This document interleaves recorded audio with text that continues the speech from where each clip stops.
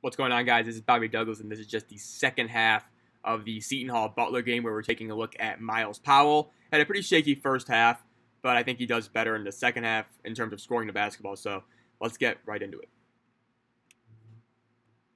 And again, it's going to be number 13 in the blue. He's in the left corner right now, guarding number 2. Again, number 2 for Butler is just a non-shooter, so you'll see Powell sagging off him and playing a significant drop man-to-man coverage. And here we go, fighting over that screen that time. Then he gets the switch onto number 10, and here he is. And again, right there, just kind of sitting in no man's land defensively. I understand he's anticipating that switch, but he just looks a little bit lost in terms of his overall defensive awareness right there. And again, I don't really see him as a positive defender. I think he's more of a, he'll succeed in spite of his below-average defense if he does stick in the NBA. So we got a foul here, so I'll skip ahead.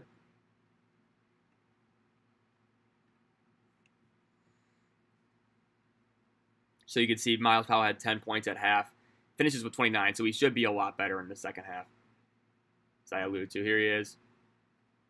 So right there, not the best pass, but I overall like the vision there to find Romero Gill for the alley-oop dunk. And you can see Seton Hall's extending their defense a little bit right here. Powell was guarding Kamar Baldwin, but that ended pretty abruptly. So you can see Seton Hall's in his zone. Powell's just switching, and now he's on Sean McDermott.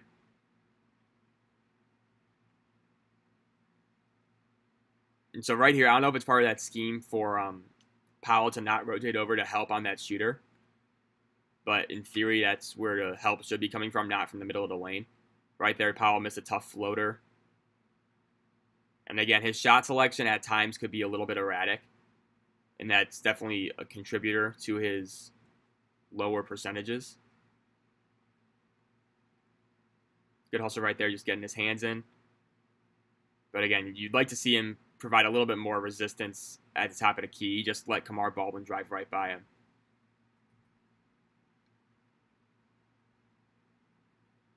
Let's see what he does here. Good shot fake. Again, the threat of the three-point shot is there. Right there, he gets called for a charge, but I like the aggression that he showed. And we'll see it again right here. And yeah, that's a tough call, but I like that he finished it through contact, even though it was a charge.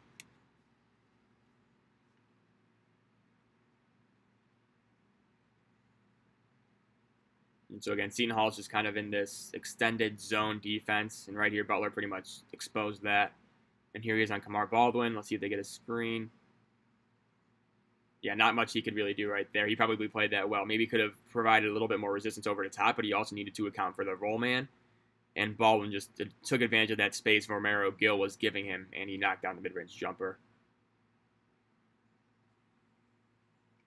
Here he is coming off a double pin down into a three, and he's not going to get the three-point shot, but did a nice job kind of initiating that contact. And we'll watch him shoot 3 free throws, where I believe he was a close to 80% free throw shooter. So he can make those shots. Not worried about that in terms of his development in that regard. You see right there, good job selling that call. Not really a whole lot of contact right there.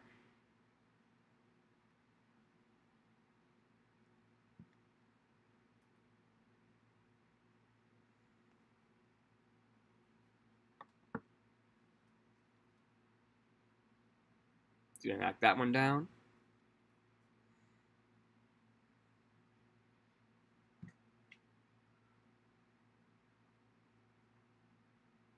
Let's see if he'll get this one to go.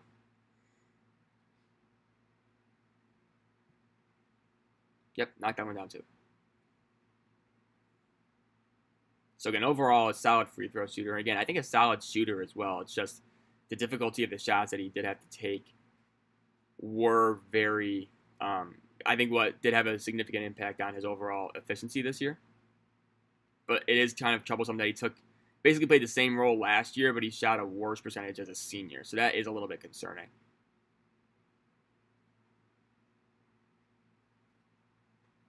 And that's going to be a charge. I will skip ahead here.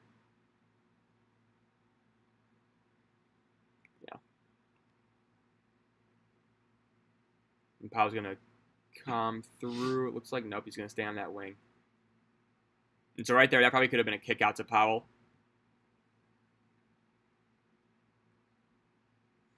It looks like we got out of bounds right here. And Powell's going to be out for a little bit right here, so I will skip ahead to when he comes back in. And here he is back in. And I believe he's in the rest of the game, so the next 15 and a half minutes he will be in. Again, he was only out for about a minute right there.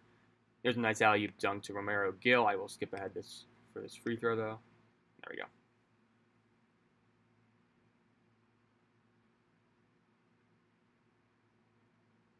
And again, so we really have yet to see Powell go off. So these next 15 and a half minutes, or yeah, around there, should be pretty exciting considering he only has 13 points, I believe, and he finishes with 29.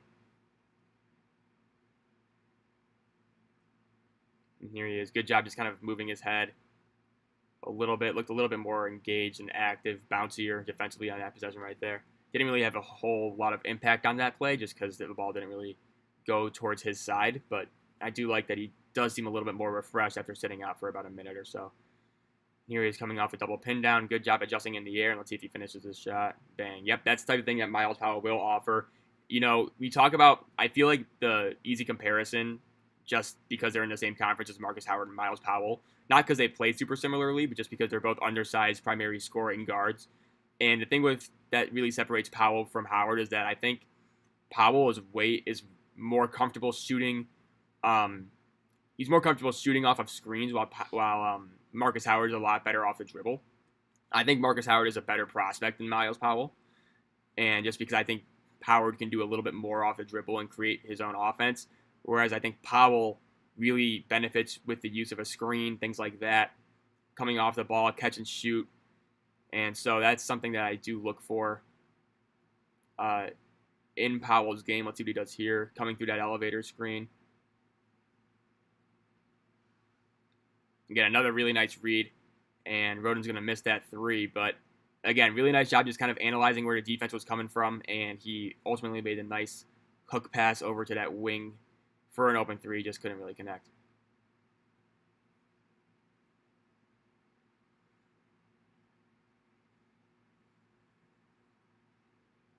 And I believe that's, yeah, Rick Smith's kid. He just made that basket for Butler. Got a timeout right here, so I will skip ahead. And here we go.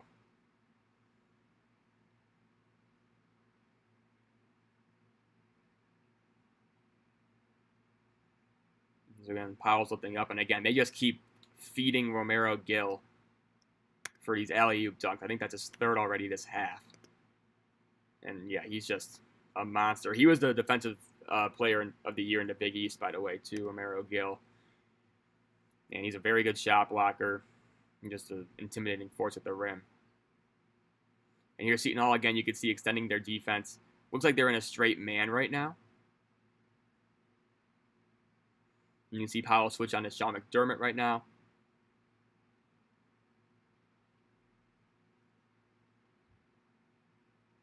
And so right there, what Powell just did, that can't really happen, I don't think. You saw it where he kind of just let Sean McDermott go backdoor on him as the plays are developing, and we saw Butler drive. And McDermott kind of just like went right by Myles Powell. Powell didn't really have any awareness of what was going on, it seemed.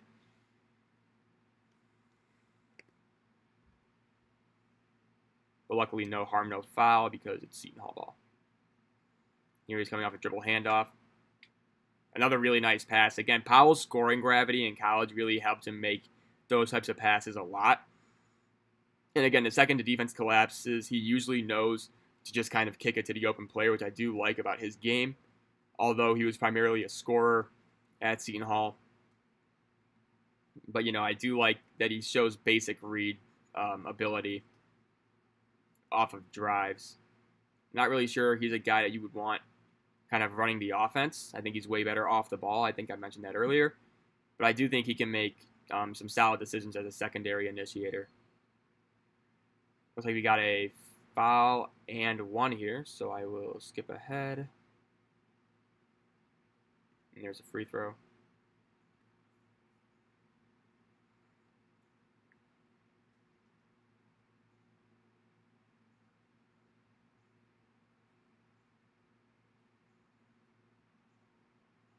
So again, you can see Powell one pass away. He's kind of standing up, not really super engaged defensively. Here he is. Good job switching and just making that pretty seamless, though. And right there, that's a really nice finish by Kamar Baldwin, actually. But you can see Powell just kind of turning his head around, not really sure where to stand or where to face. And ultimately, like, it wasn't his fault that basket was scored in any way, but just those types of things off the ball. Powell's going to miss that one. But again, I think he looks a lot more comfortable coming off of those types of pin downs and flares than he does just kind of creating for himself off the dribble. I think he was a pretty capable off the dribble shooter. But, you know, I do think his wheelhouse is more coming off of screens and just being able to set his feet properly and then elevate really well. And that's one thing he does extremely well is, you know, the lift on his jump shot is really spectacular, I think. And that's something he needs because I think his release point is a little bit low. And so just having that extra lift from the base really helps him just get that shot off. Here he is kind of dribbling into a double team. Nice, smart play to just kind of kick it out and reset the offense. And it's going to be a miss. And that's Jordan Tucker. We got a foul here. Seton Hall's in the bonus already, which is not bode well. But Butler is not, so you don't get free throws.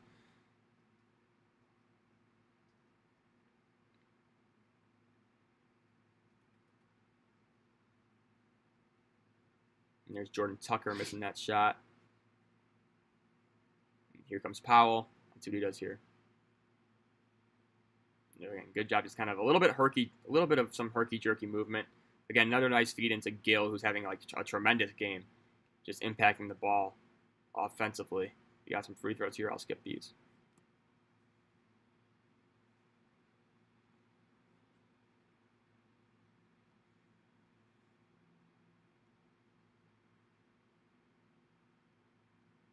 We get a high ball screen with Butler. Powell, good job just kind of sticking with his man. He's going to get that rebound, and here he comes on the offensive end. So we approach 10 minutes left in the second half, and he's going to pull up for three, and he's going to almost make that one. And again, those are the types of shots where obviously he's not going to be taking those in the NBA, but even at Seton Hall, just why even pull up from that range with 24 seconds left on the shot clock? Just seems a little bit forced to me. And again, those types of shots are the ones that really kind of drive down his overall efficiency numbers. And you can see Gill with another huge block and more free throws for him right here. And there's Powell, and yeah, that's a pretty deep shot for his man to take. We got foul on someone for Seton Hall, so I'll skip ahead here. And here we go. Good job from Powell. That's just simple anticipation. He's going to finish with a nice lay-in. And again, I think Jordan Tucker passed that ball. I don't know what he was thinking right there. He basically gave it to Powell as if he were on his team right there.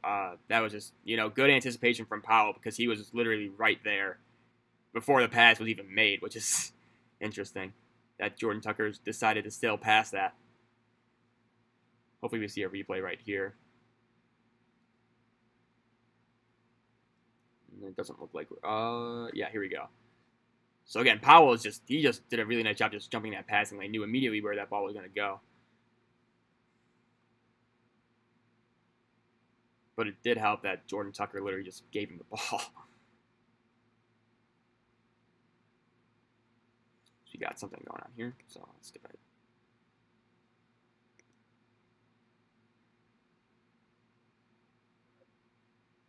So Powell kind of being used as that cutter defender right there in the middle of the lane on an inbound. And so right there again, a little bit late to react to the ball movement. And he just kind of tripped and fell right there.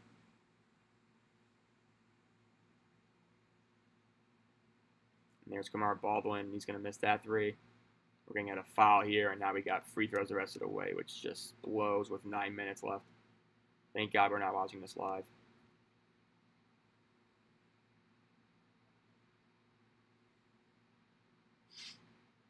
Here's Powell coming up the DHO. Into a ball screen again. A little bit pretty herky-jerky in his dribble movement. Kind of just out of control a little bit. And there's Gill just finishing with that nice little hook again.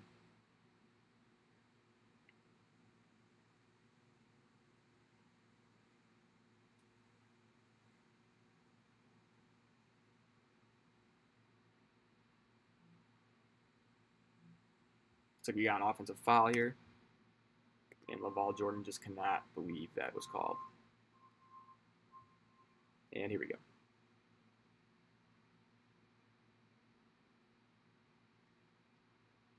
So Powell's going to come up from the bottom. He's going to shoot that three. He's going to knock that one down. Big time shot for Powell right there. And again, that's the type of electric scoring ability that he does have. Just a microwave ability as well. Just being able to come up from the block and just quick turn of his hips, set his feet, and fires away and knocks that three down with a whole lot of confidence.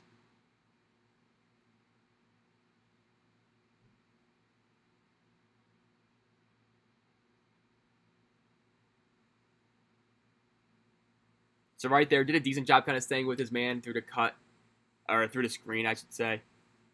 But again, doesn't really have a great sense of lateral quickness, I would say. It's a little bit slow, which I do think will obviously hinder his ability defensively. And that's just a terrific shot. As we skip this media timeout. We got free throws here too, so skip these.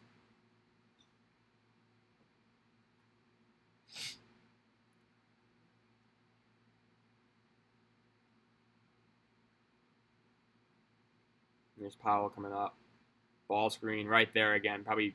I think he probably anticipated that pass a little bit too much. And that's what I mean. He's good at basic reads.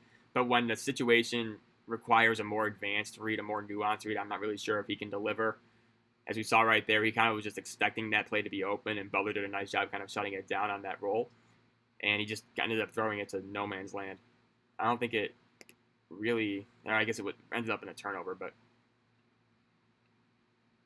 yeah. So we got a kick ball right here.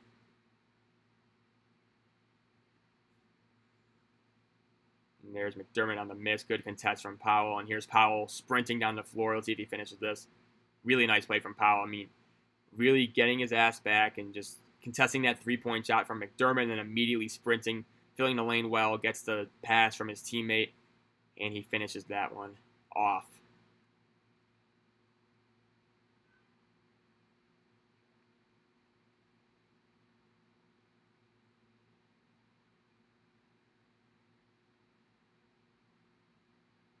So here's Powell on, I believe that's Sean McDermott. Good switch. Ooh. You got Butler ball with 2 seconds left on the shot clock, so I doubt anything's going to happen here. And yeah, and there's a nice shot just filling the lane from Powell. Good pass from Quincy McKnight, too.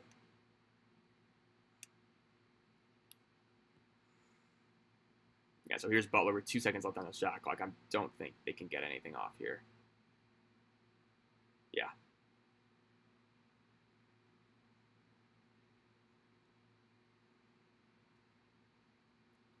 Again, really nice shot from Powell, just kind of using that shooting threat to get his man up in the air and then immediately draw the contact. And he'll be going to the line to shoot for 3 free throws again. We saw that once earlier, even though that time, the first one he kind of flopped, but this one I think was a pretty legit foul. So we got a timeout here. And here we go.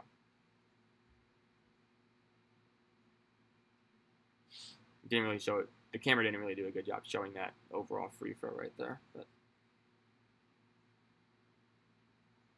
here you go. Let's see if this one's better. No, still not good.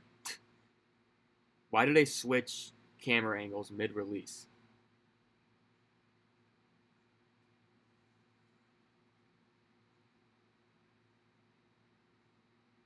There we go. Again, you can see it's a little bit low. But again, 80% free throw shooter, so.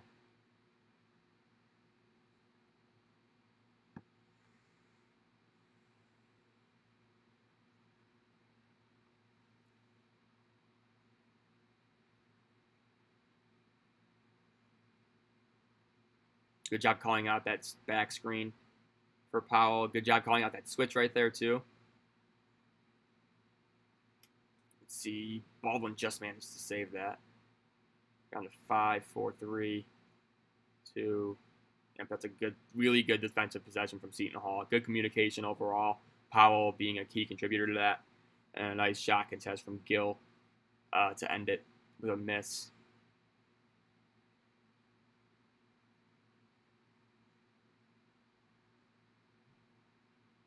They kick out. Let's see if Seton hits this. They will not. So we got a foul on the ground here, which should result in free throws, so I'll skip these.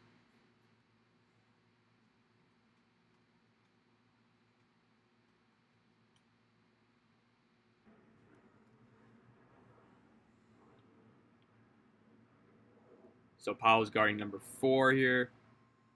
And he's pretty much on the weak side off the ball. That could have been a foul. Looks like we're going to get a flopping. Wow. Okay. We're going to get a flopping penalty. I don't know what the... I think they've already... Yeah, nothing much going on here, so I'll just skip this. And yeah, there's a bucket. Powell wasn't really involved on that defensive possession anyway. And here we go.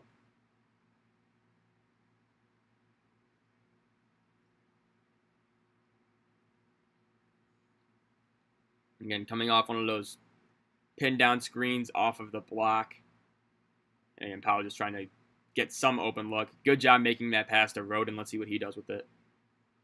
And again, those are the types of basic reads that I do think he can make. That cross-court pass, and right there he misses that floater. But that cross-court pass off the dribble, I think, is a pretty solid thing to have in your bag.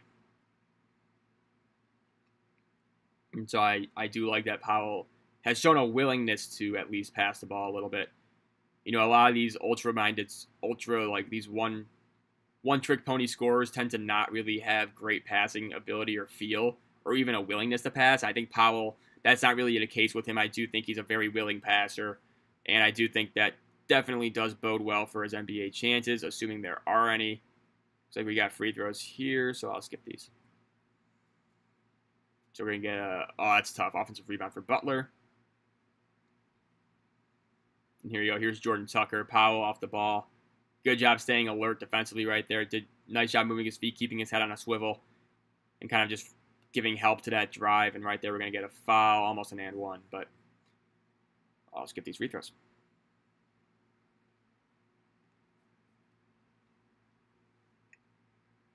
And so, again, you can see Powell off the ball. And again, Quincy McKnight was mainly the primary point guard for Seton Hall. They'd like to run Powell off of these types of screens, especially late in games. And that's a really deep three, and he's going to miss that one. And again, those are the types of shots where you kind of just shake your head a little bit. Right there, a little bit loose with the ball. And a turnover. Good steal by Kamar Baldwin right there, too. And a nice pass. Let's see if they finish it. And one, it'll be immediate timeout.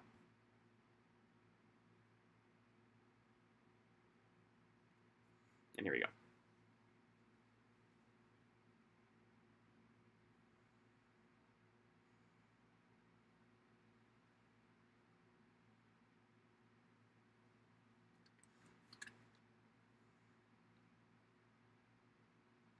So again, Powell off the ball, coming off of that double pin down, as we've seen this so many times throughout the games, and he's going to get a high ball screen.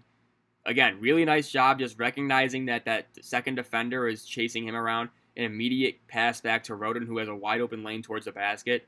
He ultimately ends up getting to the lane and drawing a foul. So, I mean, just the passing ability is there with Powell, I will say. I mean, like, I've been impressed with his passing thus far, especially in the second half. First half, he looked a little bit shaky. But this second half, he's been pretty legit.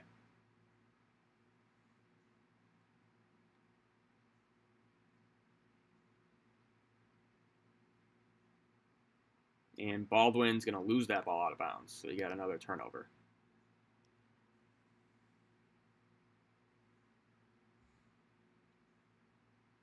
And here's Powell. Gets that screen, immediate flare out, and that's a really good rhythm three from Powell.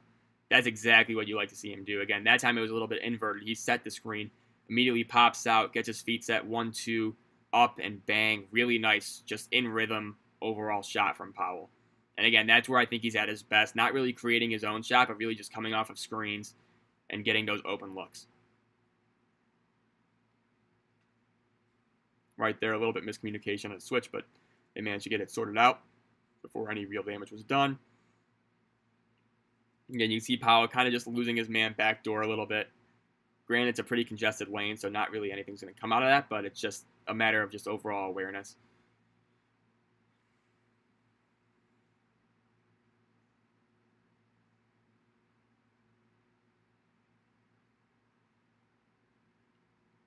So let's see what Powell does here. He might already have 29 now that I think about it, so he might be done scoring. Let's see what he does. Yeah, he wanted that shot, couldn't really get it. Let's see if he makes this. Yeah, it's, again, another tough shot. That was late in the shot clock, but again, so many of his shots were of that variety, so you can't really blame the whole, you can't really pin the whole inefficiency argument just on, you know, him being a bad shooter. I think he's a pretty solid shooter when he gets his feet set and he's on balance, but he just has to take so many of those late in the shot clock, those tough step back threes that just aren't really high percentage as just fundamentally they aren't. So here we go. We got a timeout right here. Final 2 minutes of action. Remember, Seton Hall does win this game, so I'm excited to see how this one ends. That's the thing, too. I've rewatched so many college basketball games just because right there, that just, oh, that can't happen. They got lucky. I don't know. I think Roden blocked that or something, but yeah, that's shaky. And Powell's just yelling at his guy to get across. Here we go. Final minute 45. Here he's going to get the ball.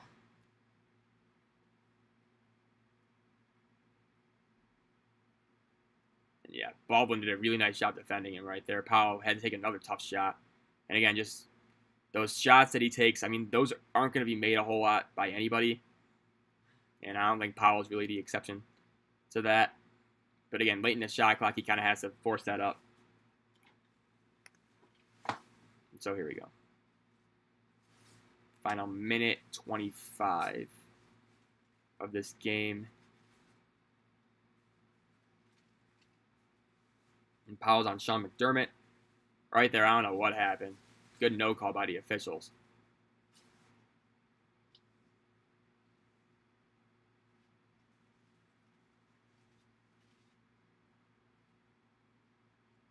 And now, now you can see Baldwin's on Powell. And Baldwin I actually do like as a defender. He's pretty active. Here we go. So Butler's up 2. Or Butler's down 2. Powell's going to drive, and I think Kamar Baldwin blocked that shot. So again, he's a guy who I will have in my top 100 as well once I finalize my big board, which should be in the coming weeks, I would say. But you just saw just the overall wingspan right there that he did show, the range. It's pretty impressive in blocking that shot from Myles Powell. Here we go. We got Seton Hall inbounding it.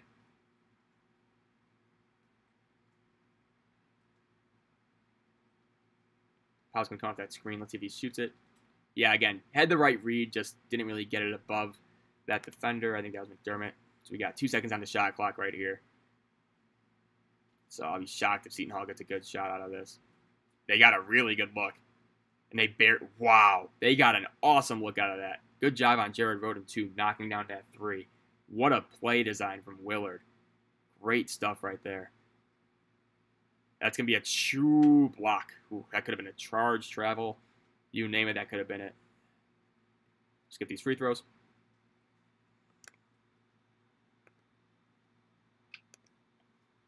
Baldwin makes the first, and looks like he's going to make the second. So we got a timeout here, so I'll skip ahead.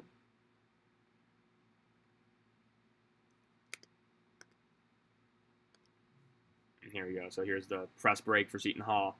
They're going to get it in. They should foul McKnight. Yeah, and then I'll skip these free throws. So the rest of it is basically just a cat and mouse game in terms of Butler fouling and then Seton Hall going to the line. Let's see if Baldwin's going to pull up for threes. Will misses that. And Seton Hall's going to grab the rebound. It's going to be another foul. And then this is just the end of the game right here. More free throws ahead. Skip this. So we got a 6-point lead with 22 seconds left. And here's Baldwin. You can see Powell, I believe, is in the corner guarding McDermott, which I think is an interesting matchup for him to have. Right there, they just switch on the perimeter. McDermott misses that, and are they going to foul? No, doesn't look like it. And Jared Roden's going to finish it with an exclamation point. And that should be it.